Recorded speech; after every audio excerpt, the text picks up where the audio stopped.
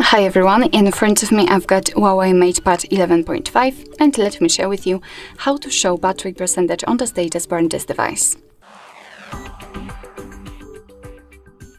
So let's start with opening the settings, and then in this left section simply scroll down in order to find the battery. As you can see here, we've got the battery percentage option, so let's tap. I've got next to the battery icon option applied, as you can see. We can also set inside the battery icon, and the percentage will be displayed inside the indicator, or of course you can do not show it at all, but I assume that you will pick between those two different options. Alright, so that will be all. Thank you so much for watching. I hope that this video was helpful, and if it was, please hit the subscribe button and leave the thumbs up.